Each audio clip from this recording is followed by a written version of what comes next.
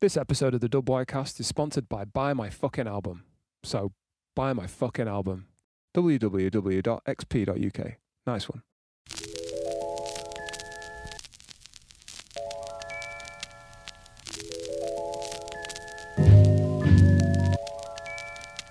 Hello, my name's ExP. I'm a hip-hop MC, producer, engineer and general musician based in Leeds, West Yorkshire. Those that know me know I have a lot of time for West Yorkshire-based musicians, and since my days running and hosting the WY Cypher, I've tried to always champion the local community while also maintaining my rapper arrogance that everyone but me is whack and they should all quit. But also maintaining my non-existent self-esteem that I'm actually the wackest around and I should quit. One thing that always reminds me that it's just sick to make music and be a part of WY is talking to other musicians, but in person and not on social media. After convincing myself podcasts are a waste of valuable music listening time, I decided to do one anyway, as at least this way you're listening to good musicians based in or affiliated with the West Yorkshire hip-hop scene, and I'll be expanding that out to soul and jazz musicians as well over time. I'll be talking to people I know, and hopefully those I don't as well, to speak to them about their music and their association with WY West Yorkshire. And just a side thing, I'm going to be constantly saying WY, WY, West Yorkshire, and interchanging them. So just get over it. In this episode of the WYcast, I'm talking to Tony Green, a friend of mine, a good friend of mine who I've known for ages. He actually put me on in one of my first ever gigs. He's been a promoter throughout Leeds for decades, as well as a record label owner and an amazing DJ. I can't say enough good words about the guy. I'm almost speechless about how good the dude is. He's such a nice bloke as well, and yeah, responsible for so much good hip hop in Leeds throughout the years. So yeah, man. It's a good one. Tony Green in the house. Have you ever seen It's a Wonderful Life, the film? Yes. So you get the premise of the main character who gets to see what life would have been like had he not existed. I was wondering this morning, what would Leeds hip hop scene, what would the whole Yorkshire hip hop scene look back if Tony Green had never existed? And that head shake shows me that you don't think the same thing, but genuinely, I was looking through I think I was just halfway through your Instagram. I was like, he put Craig Charles on his first DJ set. What the fuck haven't you done for hip hop in Leeds, man? It's been amazing. So, and for starters, let's talk about in 2007 when I had my little band and a group of people, and you already had a different artist booked who I knew. They fell through. And then you ended up putting us on for our first gig ever, and we did like a back-to-back 3 hours of rehearsing. And I did my first ever pretty much live gig with a band, certainly at one of your nights, man. I love that. And you've been putting on stuff. Where the fuck did the hip hop start? Because you're the son of a professional footballer, Blackpool's Tony Green. That's right. Where did the love of hip hop start for you? Was it in Blackpool? It was in Blackpool, yeah. So it gripped everybody. Yeah. It gripped us all at primary school for about a year and a half when we all decided we were breakdancers. When's this? So early 80s? So this is in Blackpool at Holy Family Catholic Primary School. Nice. Yeah. Where all the hip hop starts. Yeah. Philip Manning, Mark Hinley. You know, everybody did it. You know, when people look back and go, I was there in 80, whatever. Everybody was. Yeah. It was a craze. So you yo-yoed. You break dance, and you know. What was your breaking like? It was awful. Was it? Yeah, it was awful, and I got a book. I got Beat Street for Christmas. Nice. And I just look at the book, and I watched the film. I watched Breakdance. Yes. The film is deemed not credible now due to literally what Monk said when I interviewed him the other day. I was like, people don't rate it, but that started me off. Yeah, it was amazing. So. Yeah, and I couldn't do it. I'd watch and think, I haven't got this. But you wanted to go down and do it and be amongst people who were doing it, right? That's it. And then it disappears, you know, and bearing in mind, I'm in a town, not a city, so I don't have all these brilliant cultural influences. Yeah. So, yeah, then rediscovered again at 10, 11. You were younger than that when you say rediscovered at 10, 11. Yeah, because so it disappeared. Like what kids were doing. Yeah, because you're listening to the charts, so you're into whatever. You're 8 years old. Yeah. Nowadays, it's Capital Radio for an 8-year-old. I know, yeah. It's tough, isn't it? And then it was Radio 1. So, yeah. Then rediscovered it. because it's a high school thing, and then there was a gang of us at high school, Darren Teasdale, Dave Smith, Chris Steele, myself. Dave was a tagger, Daz could tag, I couldn't write, but when I got a pair of turntables, which wasn't a pair of turntables, it was just a deck, and I got some blue tack, and I just got it. I got it straight away. I was like, you just got to count the beats. I wasn't musically trained or anything, but it was just a technical thing to connect the records. Mixing them. Yeah, just so I could put a tape deck in the middle of the room. I hate stories like this because every DJ tells them, and I watch them. I love hearing them. I will. I just want to start from the origins, if that's cool. Well, that's it. But the DJs tell them like it's some sort of, oh my God, that's why I'm so big. You know, I was doing it from day one, but I think again everybody was. I did ask it. I did. Yeah, I guess. Well, no, it's not the case, because I think of you as like sort of original generation hip hop. Like in that you were doing it, one of the first people doing it in Leeds, maybe not the first, but like that you're still a generation above me, so like your stories are all quite similar, how you got into it, whereas we came through in the 90s and we were like, oh, Fugees are in the charts and I'm 11. Yeah. Do you know what I mean? Like, and that was so far down the line in terms of hip hop. Like, well, that's it. Well, when I arrived in Leeds, it was obviously that I wasn't part of all that original. Why did you come to Leeds? What was the university? Oh, sick! What did you do? Information Systems and Management Studies. That sounds sexy. Yeah. Was it good? Yeah. I'm a BSc honours. Oh, baby. Yeah, it was good. I loved it. Just that whole experience is a privilege. It's a privilege now that, you know, I got grants and stuff to come. But of course. So you were in Leeds in what, is that the late 90s? 92. 92, early 90s. That's when I arrived, 92. So that was just ready to go. I brought my decks. Sick. I could scratch by then, so I'd already... Were you called T-Breaks at that point? No, Shane Fenton named me T-Breaks. What was your name at the time, or were you just Tony DJ? Yeah, Tony I wasn't even called Tony. I was called Greenie. Greenie, yeah, fair enough. And when I arrived in my halls of residence, what's your name? And I thought, this is the moment. I'm going to be Tony, and I've never been a Tony. I'm going to be a Tony. And I went in as Tony, and that's it. So I wasn't Tony Green until I was 18. Math. Yeah, always just Greenie. Greenie throughout Blackpool. It's just, I still go back there. You go back and they're like, yo, it's Greenie. It's Greenie. And obviously my dad being a footballer there, he was Tony Green. Were you treated as a god? Because it's like, oh shit, that's your dad. He's the guy.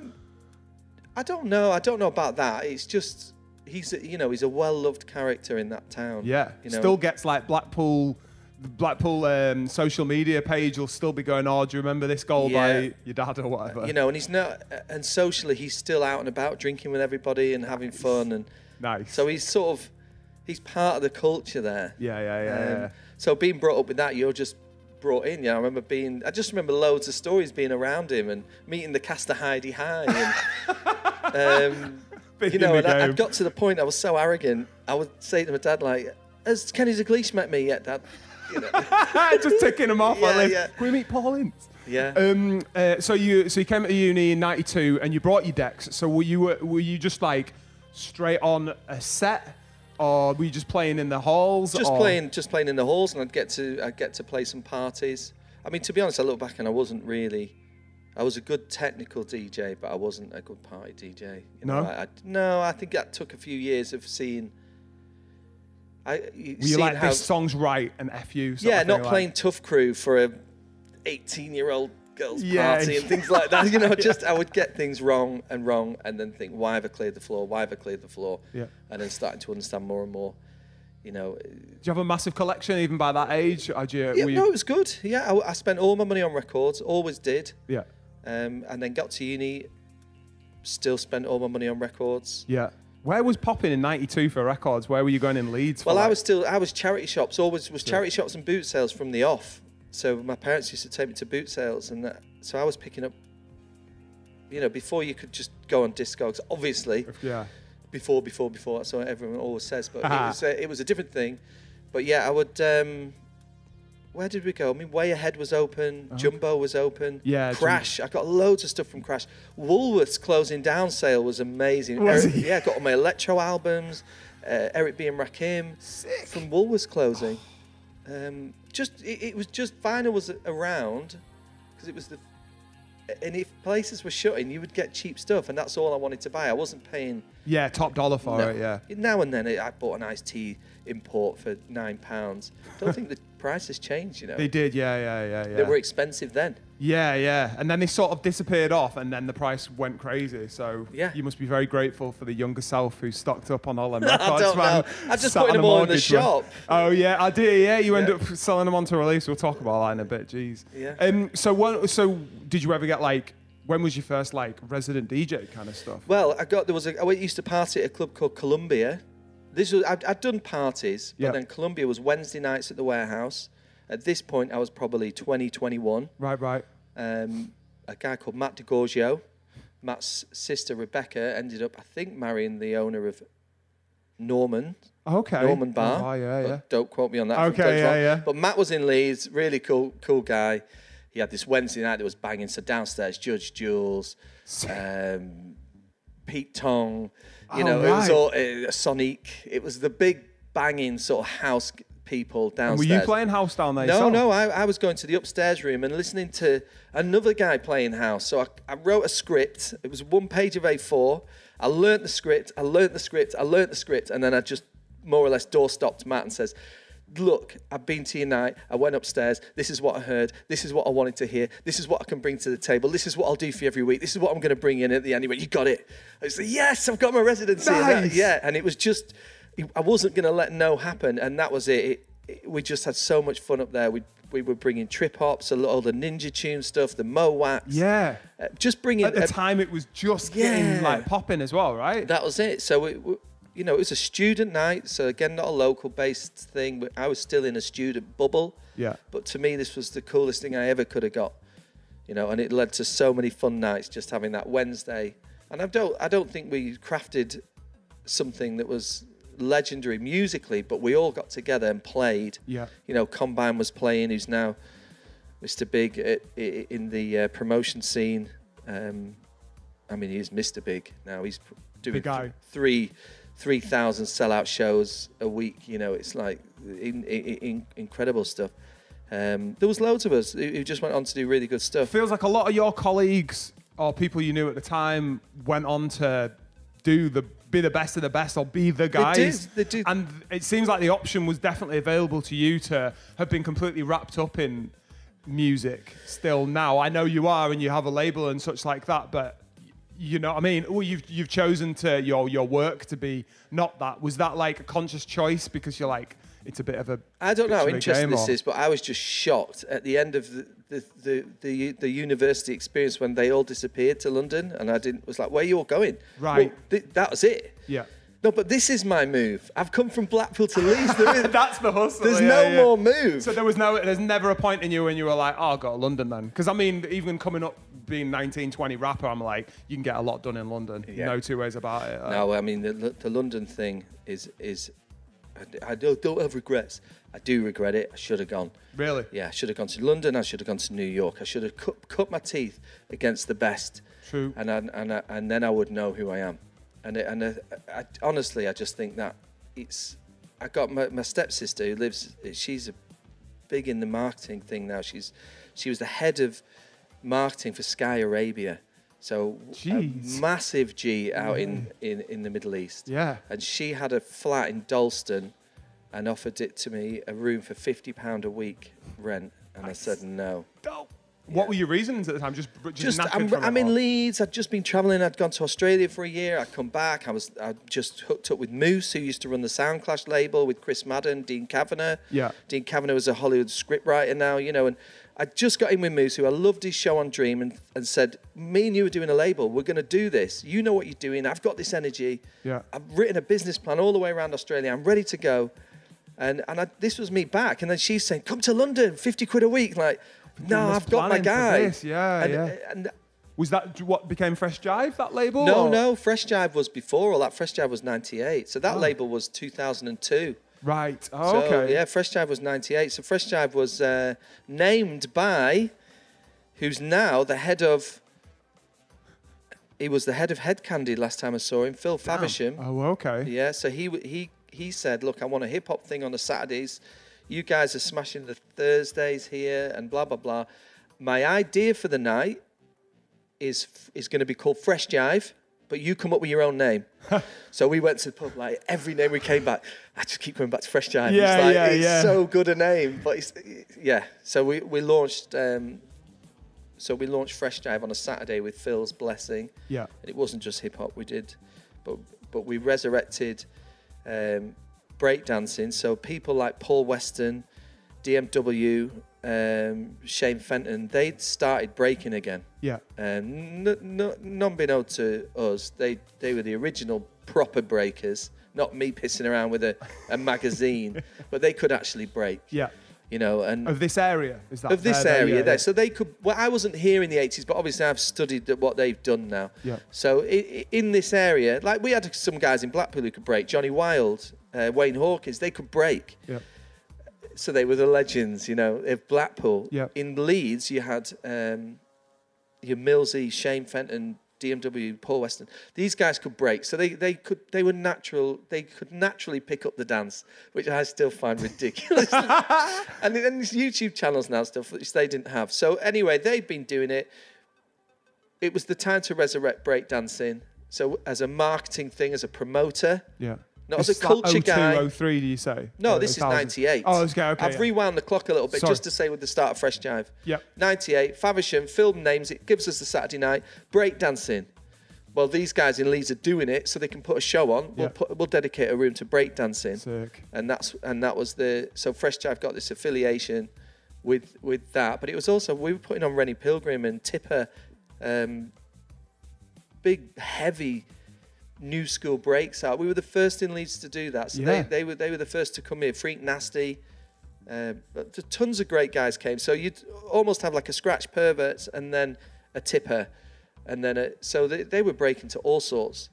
But luckily, if I'd have been in Blackpool doing that, there would have been no room to put them because there was no breakers. Of course, yeah. So, you know, fair play to those guys. And they made the night look really cool. So it was still a student thing. They'd come down, see breakers, see all these amazing Scratch Perverts, DJ Craze, all these world champions were coming through, and the energy in there was ridiculous. I mean, if you'd have gone to London, it would have been a freaking tragedy, wouldn't it? Because like what you brought through at Leeds, who the hell was going to bring that through? No one was going to put that effort in. Well, maybe not put the effort in, but the opportunity was there. You know, the infrastructure was there. Phil had set this club up. That's never mattered, though. The infrastructure's always there. But people who put the work in, the kind of people who are going to submit something to a promoter and go, this is what I'm going to create in your space. Like, so few people have got that get up and go, I think. You need that. You have to have that. Mate, and you're one of the few people I'll even be talking to on podcasts who've got that get up and go to actually, like, want something and show it. And you've got to want it more than anything. I mean, Leeds does suffer from that sometimes, and it's been really good to me as a city, musically and family-wise and everything, friends. Of course. But, you know, I've become really obsessed of late with the infrastructure of the music. How do you mean by that? Well, it just, you know, if you go to a job at a corporate company, so you go to work for BT, you go in at a level, everybody has a role, everyone has a job, and you can survive in that environment. You can learn the rules, you can rise. I'm not saying it's a positive environment, but there is this infrastructure for you to go all the way to the top, potentially, if you're good at what you do. And if you know how to play the game. Fully. If you know how to play the game, it's there for you. And what I think is lacking in Leeds is the game. And I think, you know, there's all sorts of conversations here, but YouTube came in and gave you the game. I'm just saying, gave anyone the game. Do a video, you get 1 million views. Oh, if you don't do a video and you don't get 1 million views, you're not in. So that's the game then. Is that the game for hip hop? You do a video and there's nothing else. And what I guess if someone wasn't on YouTube, but they grafted every open mic and they turned every head doing that, everyone was like, whoa, have you seen this guy? I just saw him on an open mic the other week, and then they put him on a gig, and then he supports someone at Broodnell, and then he's doing a main set at Broodnell. But the end play is a train to London. Yes, wherever they go in it, like as high as they go, they'll be down in London. Yeah, because London as a city has that natural infrastructure. Yeah. So what I'm really obsessing about at the moment, as I approach 50, is I'm really trying to set something up that at least lets people. Like one thing I loved about what you did with the WY is you created such a powerful platform for artists that everyone had to get onto your video. The Cypher is this, the WY Cypher, And I know that's a burden, but it is a burden, because all of a sudden you're like, I didn't want 50,000 emails. I didn't want all these things, but you created something that became a rite of passage. If you can get onto there, you're at first base. Yeah, absolutely. And first people base, are paying attention out of town to those artists, certainly. And first base is really important. You know, and I can't see, I'm looking around and I can't see. Fresh Jive was first base. Defo. It was a great first base. When I was doing the Elbow Room, it was a brilliant first base. Yep. And first base is really important. Like getting on, I know people, I don't know whether people turn their nose up at it or not, but I like the BBC introducing. I think it's a great first base. Yes. You know, they put you on and they play you on the radio and you get that experience. From someone who's sent a few things to BBC Introducing to get an email going, yeah, it's been listened to, and then fuck all else happens. I'm not feeling them too hard, but... Yeah, well, there you go. So that's... I don't get first base with BBC Introducing. First base shouldn't be so easy to just get from an email. True, yeah. My criticism of them is they're so not tuned in that they don't realise who you are. Yeah, which means their first base is flawed. They've got a platform, but they don't have the cultural heads around it, operating it, to be able to recognise who's coming through, whose families are this, who's done this, who's worth backing, they don't know any of this stuff. It's just a... Well, they'll have 1,000 songs to listen to, and they'll probably 5 second at best. If that. Yeah. They're probably just saying, "Oh, can we do the first 150 on the 1,000 list tonight, Janice?" Give it to the student who's experienced. Yeah, well, I've actually asked John to come in. He's going to play guitar. You know, so it is a flawed. It's not. Because of that, it's not aspirational. Yeah. Whereas yours was aspirational because it was really cool. You've got to get in there, get on the videos. And then you become part of your production thing. And then you had the label and you've got this, you know, the figurehead of the sort of, well, the awareness for it all with Luna C there and everybody knowing who he is. And then he's battle rapping. So, you know, whatever, I don't know what your thoughts on any of that. But there were a lot of different names of different sites who'd done a lot. So, like, Luna had done a lot in the battling field, but then someone like Jack Flash had done, like, end of the week, that world championship, and then and there were different people in different levels, or like producers that people recognize, like Jack Dans was on one, and from Defenders of Style. So I think it just helped that everyone was kind of felt like everyone had something covered in hip hop, and then you had graffiti artists tagging up my studio in the back and stuff. So you had kind of a lot of the elements right there, and the producers who were making the beats, we were rapping on their beats. So it was a beautiful cyclical thing for, like, as far as that was concerned. Even if we did get someone fired from Coronation Street. But. Which is, but that becomes part of folklore then, doesn't it? You know, you want one big controversy, and there it is. There it was, yeah, a year after we'd finished. A year. No, I think at the time it went around. It was just no one could really talk about it. But it was really important. And you also had the videographer as well. You had a great videographer. You need the whole thing, don't you? You need the whole package. You definitely need certain elements of the package. When you think of a record label, you know, what you're signing to. You're signing to an infrastructure that's got departments. So they might have a really good press department, but a really weak licensing department. Yeah. Or they might have a brilliant licensing department and their radio team isn't so hot. So you'll get on board with them for various different reasons. Yep. And I don't even think artists, the younger ones I'm speaking to, they don't even know those reasons. They don't know why they're giving their music to a record label. They just think this is what you do. But I think more questions of why. Yeah. You know, why is self-releasing not great unless you're unbelievable? Yeah. You know, or getting a real name in the field or what have you, Yeah, if you're Amy Winehouse and you want to play guitar on YouTube, someone's going to pick you up. Yeah, but of course. For the rest of the world... How are you going to get spotted? How are you going to get noticed for, like, being you, innit? It's difficult, standing above... Well, you've been putting stuff out, so your label released. Have you found... So you've got quite a few artists on that you've been putting out over the course of a few years. Yeah. Have you found issue with trying to get that listened to, get it in people's faces, or? Yeah, I have, and I'm putting my mates on, and then I'm putting my mates on, but I love their music. So I love what they do. I love them as people, and I want to work with their music. And it's almost like a pressure-free relationship, which is not a cop-out. But at the time I started it, I wasn't confident with how the digital side worked. Press is always changing. Social media was flying up because I don't understand all the moving parts. So it was it was a two-way thing. It was like, let me use this music. If you want to put it somewhere else, put it somewhere else. But if you want to give it to me, let me use this music and let me learn a little bit about how this is working, because it's not working the way that Seaside Tracks worked. Yeah, was that your label as well, Seaside? Because I had a record of that back in the day. Was that the 98 label before Fresh Jive? No, that was 2002. That was the Moose one I came back from Australia to do. Ah, right. So me and Moose were halves on that, and we've reconnected now, and it's nice. He's living in Holland now. Sick. So yeah, he's very cool. He's Holland or Spain. He's told me the name of the town. I don't know it. Fair enough. But so he just knew a lot of people, a really well connected guy, and could sort of that. So it was a lot different. And then seeing, because when you press vinyl in 2002 with Seaside, did that just fly off the shelves? Well, we had a press person, which I've always seen the value in. Of course. We had a radio person who was different. Right. And then we had a DJ promo person. So 3 people were pushing these things. You know, that's why the Fatboy Slim thing happened.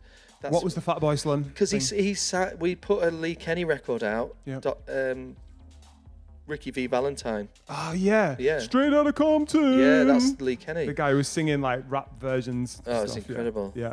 And Fatboy Slim sampled it without permission for his hit single /dash.com. Ah, no way. And that's him, right. So the first, that's a podcast itself, because that was a really... I didn't know this. I don't think I ever knew this, bro. But for the record, we got no money. Yeah. We got nothing out of this deal. It was handed back over to Lee's manager, Steve Mulhare. Yeah. And Steve dealt with Universal, and whatever happened. But you guys didn't go, but we're the label, guys. He's only heard of it because of us. I said that. Yeah, I said, Steve, we're the label. We've just spent 2,000 quid pushing this. We got it out of... He only heard it because of you guys. He said, let me see the contract. And we obviously didn't have a contract. And I just said, you know what, Moose? He's right. We're just doing an energy here, and he's dealing with business. So we've got to take this one on the chin. If we want to enter that business thing, then we need to get... I remember giving you the same advice. Bro, I did this. I had just verbal agreements with the people who were on my label, Synoptic, prior to 2012 when I stopped it. And I stopped it mainly because we didn't have anything but a verbal contract, and it was getting a bit tasty with... One of the reasons I stopped it, getting a bit tasty with some of the artists who were on the label who were getting other opportunities, and it's like, okay, at what point is the label getting cut in? And I was like, okay, just leave it. We just cut ties at this point, that it's not complicated for anyone, and I don't have to sit there going, no, really, I put a lot of money into your recording process and getting your name about stuff, but you just gotta leave it, innit? And in hindsight, Steve Mulhare was right. Yeah. We were just given something for free. Yeah. What we did with it was up to us. They didn't ask us to do that. No. We did all that. And that's what brought it to Fatboy Slim's attention. But, that wasn't the agreement. So he was right to take it back, and he was right to take it on. And whatever happened, I'd love to know what they signed and what they did, but it was taken off the shelves. It was taken off radio. We made 20 grand and that was that. Who knows? Who knows? I've never known what it was. But yeah, that was an interesting thing. And so what I do with Released, I haven't contracted anything or anyone. Okay. And I want them to do it. So it's like you want to launch pad them. Yeah, I need a success story. Yeah. I need someone to go on and be sampled by Fatboy Slim. I need someone to go on and be massive and totally leave us. And just leave us, and so we can say we're the ones who put that on. Yeah, we got the first album out or whatever. Yeah, we did that. We found Groove Armada. We need that sort of story. Yeah, and that story. You closing in on that with any of your artists currently? No, do you know what it was? I've had a day job for 10 years, working at Dowsing and Reynolds, doing the hardware and the lighting and all that stuff. So it was all. I couldn't promise anyone anything, and I've not. Coming out of that business now and having a little bit more time to see things, I'm now looking around and thinking, right, who's hungry? The person who wants to eat, in my opinion, is called Shauna Stapleton. Okay. So I've hooked up with Shauna and said, Shauna, I'm loving what you're doing. She worked in the record shop for a bit. Sick. She's what sort of stuff? She's a house tech sort of DJ producer. Yeah. Sick. She's doing a doctorate in music philosophy. She's bright. She's into it. She's on it. She's new. Musically, I can't she knows that audience. She DJs that audience. She's doing the Boiler Room in the 24th on the 24th of Feb. Very cool. Yeah, she's just got it. So I said, look, I know how to run this business, and I know how to run a business. So let me squirrel away in the background. You front this, and let's go halves. Yeah. And she's come up with the title Working Classics because she wants to do very much a working class. That's J&D's album. but in sort of queer dance music. Yeah, to be fair. So, which is what she's representing, and she wants to bring a working class element into it, which she feels is missing. Yeah. Which I do. So that's the partnership we've But just seeing her spark, seeing how people are responding to her music, that kind of makes you go, I want to be involved. When she's put it all together, she's put the artwork together, she's put the vibe, she's got the artists. Do you say you weren't really feeling the music, or is it you don't really know the music? No, I am feeling the music. I love dance music. Yeah. I love dance music, but I'm not going to put myself out there as an aficionado of what 18-year-olds want to listen to in a nightclub. Yeah. But I do understand where she's trying to get to as her brand, and I want to facilitate that. But I don't want to interfere with the creative side of it, because I think that would just be really wrong. So yeah, I'm staying out of that. Yeah. The same way, when I was partnering with Shane at Fresh Jive, I didn't get involved with the breakdancing thing. Nah. He would book the dancers, sort it out, sort the floor out. Everything was the authenticity of it was always him. Yeah. I just like running things and getting things over the line. There was a period of time, quite a long period of time in Leeds, where you were putting on all the hip hop artists, it seemed, or they were all coming through yours. I mean, no one else was. Well, yeah, but I guess if everyone else was, then there would have been a market for it. But it felt like you were bringing a lot of them too, and that also seemed like a time when you stopped doing that. Was that like, with the scene, or were you kind of done with the promotion, or is it you just lost too much money from it when it had gone wrong, or? Do you know what? Probably all of the above. But it's not. It wasn't. It's an interesting thing because I got known for the hip hop stuff, but yeah, I knew you for the hip hop stuff. Yeah, but I'm not known for any skill in it. I was known for promoting it. And the reason I was promoting it and not necessarily promoting other things that I loved is because there was don't have two bridge clubs in a town. If there's a bridge club and everyone goes to play bridge, don't open a bridge club 100 yards down. And is that what happened? Well, no, there was nothing hip-hop wise happening. So it's like, well, look, it needs to happen. Yeah. Shane's in the middle of it all. So let's just do this together. I will get this over the line. I'll get the venues. I'll promote it. We'll put some money into it, which hip hop doesn't want to do. We'll get this hustle going. But it wasn't. The list of people you brought to Leeds is like a who's who of hip hop. You brought some amazing artists. There was some brilliant stuff, but there was no one else doing it. If I did it now, it would be awful because Ash does the Belgrave and Hedgerow House. So he's Super Friends. Super Friends. So they do a good job. Yeah. Yeah, they book acts. Yeah. The thing that was different, I saw Ash this morning, and he's a good mate.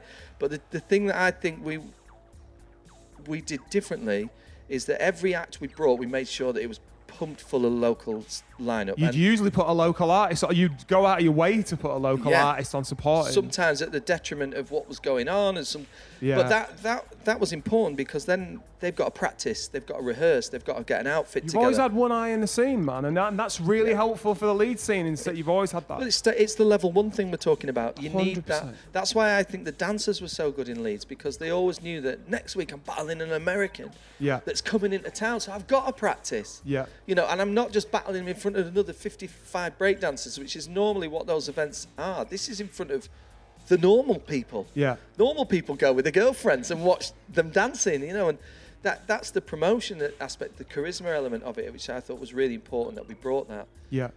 There was a gap, and we filled it, I think, and we tried to put on loads and loads of stuff and bring artists up. And that's why I think when I go out now and I go to hip-hop nights, loads of people say hello, because you put me on when I was 16, 17, 18, 19. Yeah, it's like, do you know what? I'm feeling really old, but... but it's true. And you think, well, we did a lot of shows. So it's nice to see that and people giving you a smile because you put them on. That's an interesting one. You only recently went to quite a grassrootsy hip-hop gig. At the Packers. About the Packers, I loved it.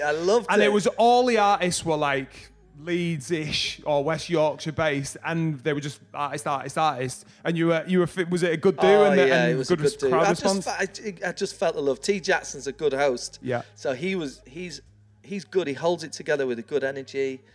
The artists were doing their thing. I liked hearing different. Some of them was twisting it up with a little bit of garage, which I liked. Yeah. It wasn't just 90 BPM. No, not boom bap or even trap or whatever. Yeah, it's a bit of everything. They were twisting it up, so it was good. The atmosphere was brilliant. Yeah, 10 out of 10 for that on Saturday. Nice. I really liked it. We didn't know how good we had it. 2010, 2011, when you started or had some, I don't know what your involvement was, but what you did with Sedgwick Avenue, which was a venue down in 20% town. was my involvement. 20% was your involvement. Yeah. What was because that was basically a hip hop bar. Yeah. That was Glenn Crosswaite. So Glenn was an old friend from the 90s, and he had a bar that it wasn't doing as well as he wanted. Yeah. So I met him. Quite central, wasn't it, as well? Just up from the Grand. Yeah, that's really right. Central. Well, Glenn's background is security. You know, he's a very successful security guy. He's a people person, but he's got a different crowd of people. So wanted to inject some music in, and I met him on the Monday. I think it was, I met him at his house on the Monday and said, look, again, I'd done the script. Look, we're going to do this, and I can do this, and I can bring this in. And he went, right, do you know what? Just go for it, but you open a week on Friday. Shit! Like, whoa, I've just got a bar. You can have 20%. And you came to him and you were like, and he was going to call it Sedgwick Avenue. It's No, going to be hip-hop specific or? No, Tricky named that. He was reading the KRS-One. Tricky Defenders of Style, Tricky? No. He was there on Saturday. Yeah, was he? Yeah, Yeah. Nice. Yeah, it was good to see him. No, it was my friend Richard Tricky, and he was reading the KRS-One book. He was living with me at the time. He was my lodger. Yeah. And he just opened a page and went, why do you call it Sedgwick's? So I phoned Glenn and said, Sedgwick, there's a place, Sedgwick Avenue, it was the birth of hip-hop. We'll call it Sedgwick's. Oh, no, Sedgwick Avenue. We'll do the whole thing. Yeah. So, confused taxi drivers everywhere. You can take me to Sedgwick Avenue. We don't know it. Yeah, we don't know it. So we used to get that all the time. The taxi driver doesn't know it. Yeah, but that was good because it was just as you were. It was the cypher. It was holding a candle to the moth. So everything, loads of launches were there. I remember the Eject party was particularly amazing, but you had some great. I'm sure you got like Pete Rock and a few other big names down there. Souls of Mischief, J-Roo. That's it, and it was only 300 capacity, and that would be shoulder to shoulder, wouldn't it? In that situation, but. That's where, like you're talking about your Pacos gig. Those gigs would have been going on there. Any hip hop stuff would have been going on there. All had to go through there. Yeah, and that was it. And it just became a really good hangout. Definitely. There was hip hop karaoke one night. Hip hop karaoke. We did it all. Henry, Defenders of Style, was a manager. Bravo was behind the bar. We didn't know how good we had it. Oh, it was class. So we had so much fun. What happened to it? Were you able to elude? I don't know. No, it's fine. I think there was Glenn, as I say, Glenn's a really successful dude. Yeah. His business was going through a bit of transition. The bar was under a little bit of pressure from that. I think they did it out beautifully. They'd sunk so much money into it. Yeah. And don't get me wrong, all these things were great, but he wasn't making a right lot of cash. Fair enough. So, something had to give. And it was short-lived. It really was. It was short-lived, and it was, we still chat about it, and it could have got through that bump. Yeah. But I think COVID would have killed it. We probably would have killed it. But I think we all sort of had loved that time, and we were all ready just to go enough for whatever reason. So yeah, it ended, and it ended abruptly. Was it just as soon you started on Friday and then you're finishing on Thursday as well? that sort of idea. It was over in a heartbeat. Were you gutted, or were you just like, that's life? The rent was really high. The rent was. I remember thinking, surprised. Gosh, this rent is high. Everything was. Whoa, this could be with this crowd. It doesn't need to be here. It really doesn't need to be here. We could move this to the edge of town, and everybody will just come, like the pack horse. Yeah. The Primrose, they do a hip hop night. Yeah, it didn't need to be this sort of premium, because he'd done it up as a place where cocktails and it just became something else. So I think the money invested and the rent on the bar and. Problem with hip hop heads is they'll tag up the toilets and yeah, well, I had all that to deal with. Smashed my teeth. Oh yeah, because you got glassed over some graph beef while you were just split up bystanding. A fight. Yeah, I just jumped in the middle of them. Whoa, got a glass in the face. Had to go to hospital. So you just people talk about graffiti. I'm like, no, I don't. I get it. It's the element where they can go to prison. So it's more serious than you don't go to prison for breaking. Yeah. Or DJing. You go to prison for. So I get it. It's a serious thing, and they need that respect. But it's horrible when it comes into you. They were tagging up next door's vehicles and next door shops. So I'd come into work as anybody would want to do the next morning, slightly hungover, and just be greeted with hate. Yeah. And then we became this sort of beacon of hate on the thing. And I thought, this is giving everybody that's putting loads of energy into this place a bad name. Yeah. Because you're destroying it for everybody. So then it became like doing gigs at the O2 with we did the Doom thing. Oh, yeah. It was just so hard to get anything over the line because the security had to check everybody on the way in for pens, not for knives. For pens, and I just got really tired of the whole thing, thinking, do you know what, if this goes with this, it's too much stress. If I don't see Foz promoting massive house nights, having a whale of a time, and going through this, he's not having next door's card. Kind of part and parcel of the culture, isn't it? That there's writers and all the rest of it, but you can't go anywhere nice. And is that because I'm trying to package it, and I'm at fault here because I'm trying to package something that really is just a natural energy. So I was questioning myself and thinking, I can't force this, and I don't want to force it into places. Yep. So that's weirdly a big reason why I just didn't move Sedgwick, because I didn't want to take all that into another community and bring all that heat.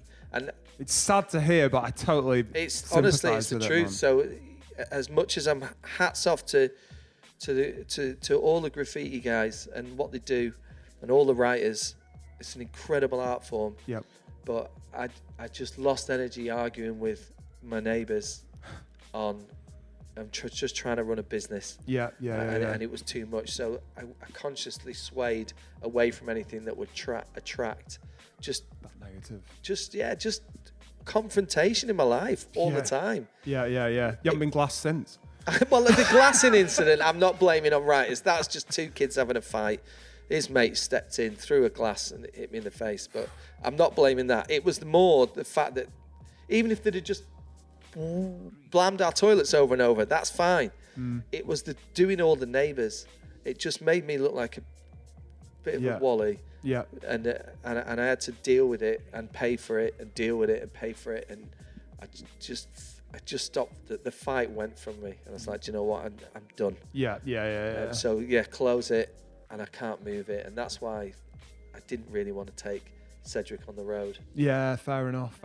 It was a sick thing. Thanks for doing it for the period of time you did. Because if someone offered me the opportunity to do the same thing now, I wouldn't take it up. I just think it'd be absolutely hardcore. Yeah, well, exactly. What you did was amazing, but it drained you. It drained me doing that, and that was round my house. Never mind having to apologise to next door's bar or whatever. Well, the cars up.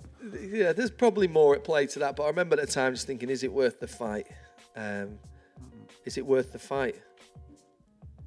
So, speaking of worth the fight, you opened a bloody record store.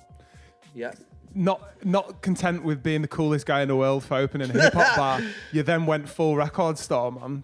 Yeah, and I absolutely adored that record store that was in Corn Exchange, Released, which was named. That came before the label. It's going to come here now. So it's going to be based in here now. Released Records. Yeah, well, hopefully we're going to get a container. Yeah, in the a shipping container, and we're going to fill it full of records. And people, just during the day? Will there be someone manning it? Yeah. We might open Thursday, Friday, Saturday. We could do events in there, and how big's the container? Events in there. Well, I'm thinking signings and things, listening parties. Oh, we just do them in here. Turn this into a stage. Yeah. This isn't being utilised like it could be. No. So, have you had live instruments in here? I know you do live DJs and stuff like that, but is that something that you're potentially thinking of doing? I mean, in that corner there, you could have a do. This is all modular. Right. Modular. It comes out. Sick. So you could have that whole space as a stage, effectively. That's what we're going to do. Proper cool. That. Yeah, that's what we're going to do. So it'd be great if we're doing, if we can do some launch parties for albums and listening parties. With beautiful speakers up there. And well, I'm going to be doing this WY Wednesdays thing, third Wednesday of the month, playing some West Yorkshire hip-hop out of here as well. So hopefully build off the back of that and have some hip-hop listening parties for local dudes and stuff well, like exactly. That's an interesting one because so I've been telling people like, so why is there no rappers there? And it's like... Because they'll fucking ruin it. That's a good question. There will be rappers, I think, there will be rappers, but I think at the start, it's that level 1 thing again. Yeah. Just get on the playlist. Yeah. And hear your music in there and meet people. In it. Socialise and grow and... Because the majority of opportunities you've talked about are all people you've known.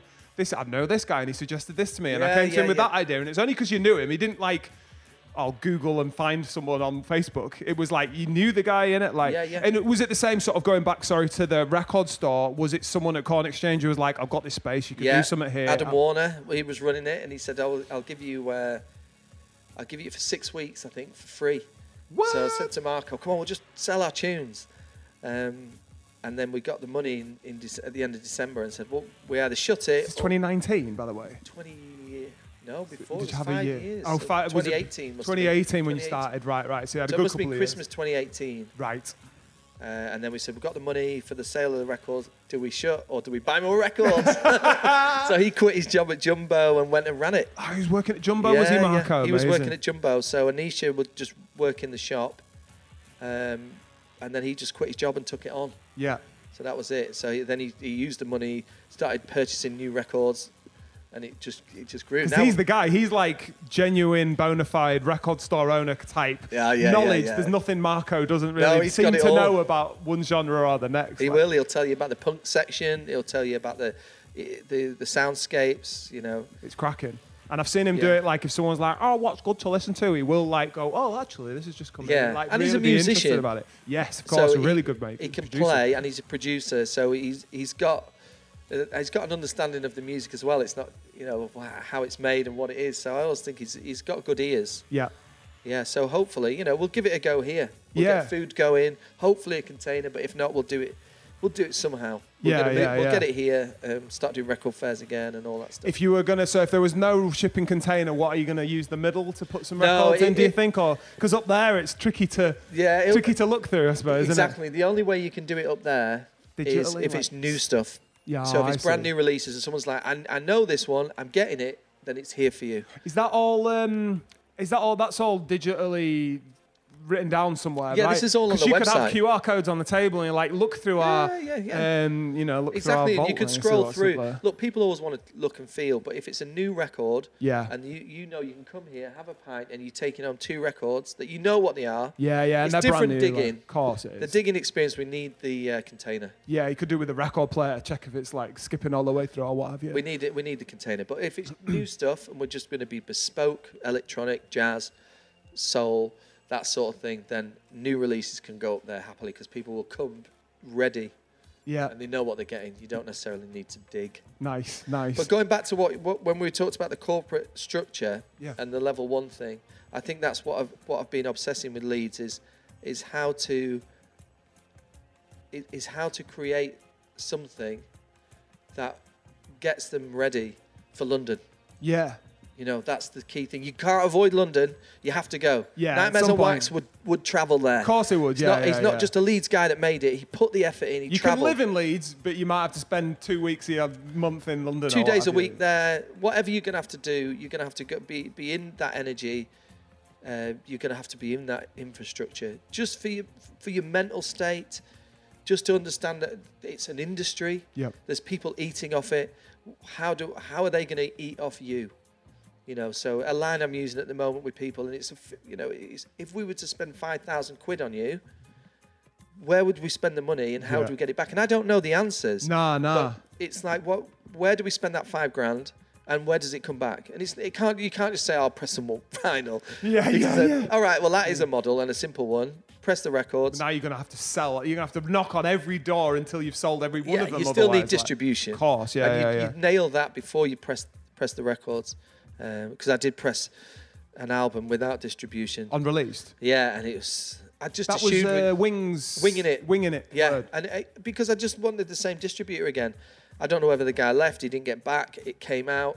it didn't get distribution, and even with a shop. I'm gonna say you had them for sale next to the register, right? Yeah, they're brilliant. It's a brilliant album, but without the distro, it's hard. You know, they sell enough copies to get you another one. Yeah. And until your shop becomes really influential, and people will just go there, and you only sell a few things. Yeah. That was a tough sell. So I don't, distro's really important. But yeah, that's what I'm interested in. Where's the money coming from? Adverts? Is it shows?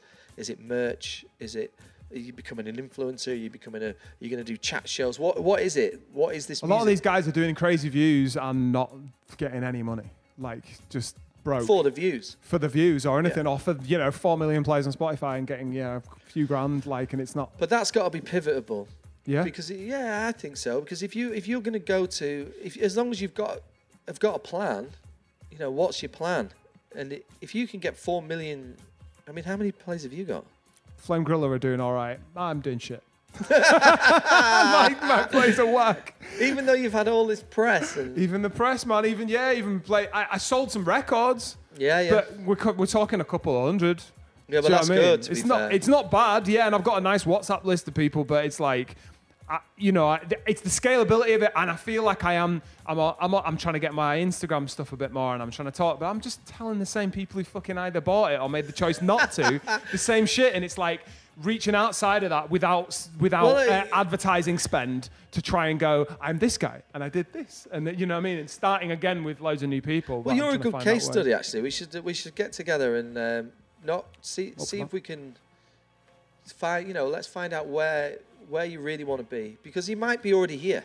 This is it. I've thought about it a few times. I've actually talked to a PR company about it. And it was like, right, what do you want to do? I don't fucking know. I just, you know what I mean? Put music out. Yeah. You know what I mean? And but truth of the matter is, I'm not going, I want to be here. I want to be playing that. I want to sell this. I haven't got a specific thing. It's about. Because you're right on the. I could see you with a good agent. Your live shows are brilliant, so you could have a good show. You've got an original concept. Your videos are great. Press records. You get press. On paper, it should work. On paper, everything's there. This is the thing I'm trying to work with other people. I don't know whether there's that much hunger for it compared to there's younger artists coming through with a bit more of a modern sound, I guess. I'm still in a bit of a boom bap breaks and beats kind of. Yeah, but you do it with a twist. Yeah, and it's a bit grumble rap old money. You know what I mean? Yeah, but I don't know how much. Twist. Yeah. I think there's an audience and people of my and our age group. But I think for a younger field, I don't think they want to hear about an old man who's like, "Oh, my back hurts." No, definitely not. I was asked recently to recommend a DJ. I just said, but not you. We need a younger guy. But not you. Don't recommend yourself. And it's like, I get it. It's we need a younger guy. Yeah, you do. You do need a younger guy. And that's just for the DJ. That's not even that's not even the artist. You look too old up there, lad. Yeah. People saying at 40. Some bearing in mind I'm 50 this year, but 40, it's done. That's bullshit, innit? But it's bullshit. Same with rappers. No one wants to see, they are wheeling out these old rappers, and they're like wheeling out the old rappers. I might regret saying this, but we did a gig supporting Sugar Hill Gang in Huddersfield, and it was like they were off the old man bus. They were getting, here you come. Yeah. Helping him with his art as he walks up, helping him on stage and stuff. And you're like, Jesus fucking Christ. Yeah. And these guys get a retirement. Yeah, well, that just shows you what little money they got from publishing, and 100%. The fact that they're having to get on a plane and come over here and perform is... At smaller venues as well, where kind of knobheads like me supporting. Jesus Christ, poor guys. Considering they were like... I remember seeing Martha Reeves and thinking, why are you here? It was incredible, but maybe that's the energy. Maybe they want to be out there again before. True, I guess. Yeah. But it's not like top of the game, sell out massive venues, isn't it? I remember James Brown towards the end of his life was playing Bradford. James Brown. 400-500 people venues in Bradford, and you're like, Jesus Christ, how did that happen? Yeah, well, yeah. Is that where it ends? Maybe, yeah. I suppose if you spend it all, or it gets sucked out of you by the label or ex-wives. I think they were exploited. All these artists. It's very likely were exploited because these were massive. When you think of your Sugar Hills and who made all the money for all the James Brown samples and stuff when they got? Well, he gave it for free. Did he? Yeah, he came out and said, "I'm not going to charge any of the kids for using my records." What a G! What a G. What a G. I mean, he's crazy. They're still discovering music that he made that because he just would finish a concert and then go straight to the studio. To the studio. What a legend, man. So he's, he just carried on blasting it, didn't he? Right through to the end. Let everybody use his music for free. We brought him back into Vogue. Yeah. Then he toured off. So it all sort of worked for him. Yeah. Like, put me out there again. Yeah. Because he'd lost it to Prince and Michael Jackson, and they'd taken over from him. Yeah. So that was probably a good move. But yeah, he'd be on fortunes now. So released is like label-wise. Well, you said that house lady, remind me of her name. Working Classic, Shauna. Shauna, is that going to be a release thing, or are you keeping that as a separate kind of label? That's all her branding. He's taking all that experience from Released and saying, the one thing I'm not going to do is try and work out what 18-year-olds want to listen to. One thing we can do is operate the label. So I'm talking to our good friend Mike at the moment, Mike Greenham. Oh, okay, yeah. Whose music knowledge is ridiculous. Crazy with it. So I'd like to do something with him where we bring all his crazy knowledge to the forefront and we do an album. They're not making it, but a licensing album. Yeah. You know, and that's something you do on Released. That's how you use that. Or we could just do it as a series, you know. We could do it as a series, but I just want to run the business and get it all working, and then knowing that I've got the authenticity of Shauna, the authenticity of Mike, is good enough for me to roll with. You know, and then we'll push it out. So that these sort of, I've just pivoted a little bit and tried to sort of find people who were brilliant at their specific thing and utilize that. Seeing where we can go with that. I've got a bit more time. It's a new hustle. Yeah, whole new hustle. You're just going to keep going forever, aren't you, really? Just You've always hustles. Because you get excited about certain little things that you just want to keep pursuing and I like it.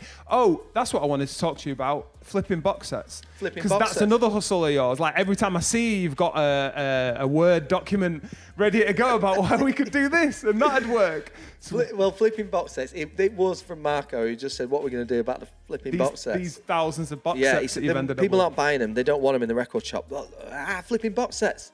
So we'll give them out. And obviously with the job you did with OP1 and Hashfinger. Dweller. Yeah. Jason Beats. But it was the fact that the way you did it as well, you got them to do videos. It was really precise. It was cool, yeah. It was really cool. Yeah. And it just, giving them a box set and getting them to split it, I thought, why don't we just do this together? And do this as a joint project. We've got tons of box sets. It'll be interesting. I took him to the Pack Horse, so I've left him with Charles. No, I saw him. I told him his album was there. Right. Whether he took it or not. But it's okay. T Jackson's taken them all. The ones for your guys are wrapped in sellotape. Oh, sick. Fingers crossed. But everyone loved it. And as I was leaving, Mr. Mushington was like, I need a box set off you. I was like, they're all up there. And he got him flipping one as well. And he went and got one. And I thought, this is a good thing. But it's not just for hip hop guys. It's for anyone who just wants to put a sample on, find something. Yeah. And create. Kind of like any producer, isn't it? Especially around these ways. It's any producer, who's going to get a record player out and make a little video. It's encouraging the video side of things, the self-promotion, using the social sampling. Yeah. It incorporates lots of different stuff. Yeah. It would be cool to get like as many producers as possible on that. It'd be great to do 100 of them. Would be so sick. And different producers and 100 box sets, 100 producers. 100 box sets, 100 producers, and you just saw it all. This time next year, baby. This time next year. Yeah, 100. But we can push them out. We've got so many box sets, and it's an endless supply. Yeah. We can push them out to anybody if they're up for it. I've sent loads out that haven't done it. That's why your guys are impressive. They flipped it. Drive. It was back. The Drive. I got the guys who would do it. I know producers that would. There's loads of guys who were just sitting on them, me included. I've got a drum machine sitting there. And You're going to flip one? I should flip one. Oh, man, I'd like to hear that. Yeah. We've just found one at the lockup, actually. I was there just before I came to see you. And it's, considering the release logo, it's just bird noises. It's a box set of bird noises. Surely we've got to flip that. Could we do something with it at least? Yeah, put some birds over. I remember when we were over at yours listening through and I was like, we're not giving that box set to this guy. We're not giving that. And you're like, I can find something on this. First time we put the needle on it, pretty much making a banger out of it. So it's possible, even if they look like dog shit, that they'll be okay, gold. Man. So, and it's just noises now. They just need noises. It doesn't have to be that sample that's going to change your life. 100 producers by the end of 2025. That's what the goal we're aiming is. For, man. 100 producers, 100 box sets. We've started with the 2 compilations, but we'll do it single artist going forward. Yeah. Single artist, we'll send you the box set or take it free. Flip at least 2. Yeah. Yeah. So it's a 2-track EP, but do more if you can. Yeah. And let's see, and then let's make a piece of vinyl about it at the end. Perfect. When we put the best of, maybe get everyone to vote it in or something. Sick. Tony, I'll probably call it there, man. But thank you so much for giving me your time, bro. I really appreciate it, man. You're an absolute legend. Thanks, bud. Leeds thanks you. Leeds thanks you. Absolutely love chatting to Tony. He's such a sick guy, and even just listening through it back, I was like, there's some tips in there. There's some like hints and tips and some ideas, and just gets me revved up, ready to like put some music out, or at least be nice about music, not just hate on it. So yeah, can't thank Tony enough for giving me a bit of time and recording the podcast in Melodie 71. You might have heard us at the end talking about flipping box sets. If you are interested in that as a producer and you want to get involved, you can get yourself a box set and flip a beat with it and it'll get put out. Please get in touch with me. You may as well at exp.ben on Instagram. Big up.